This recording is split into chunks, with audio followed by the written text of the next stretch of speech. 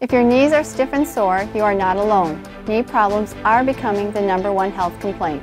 News Channel 8 and Franciscan Skemp bring you HealthLink.